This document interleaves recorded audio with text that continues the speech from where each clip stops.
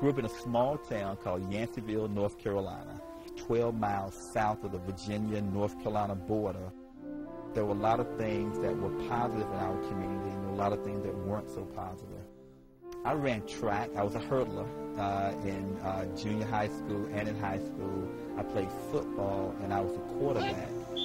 Coach McCain had a lot of confidence in me, taught me a lot of the fundamentals, a lot of the techniques, and taught me how to be, more importantly, how to be a leader. And that has really proved well for me in my career today.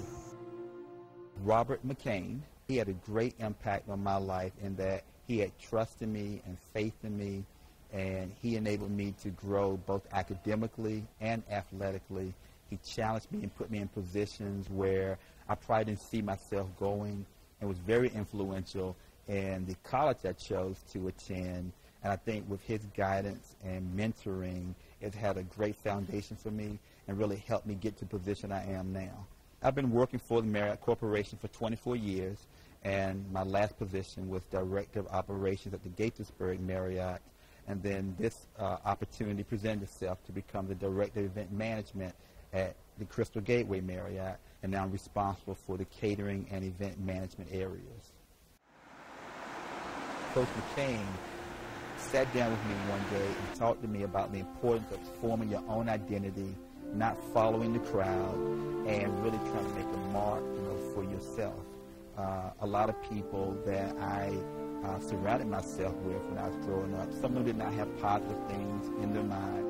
One of my best friends was killed in a car accident, some that have been involved in murders or were murdered. Coach McCain really wanted to make sure that I separated myself from them and that I knew what my goals were, and that putting yourself in a situation where you're not with the masses sometimes is the best thing for an individual to grow.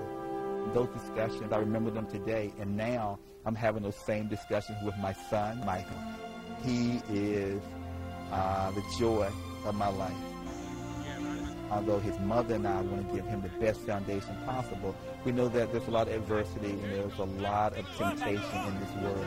And we have to make sure that we teach him the right path, the narrow path to walk so that he can avoid some of those missteps.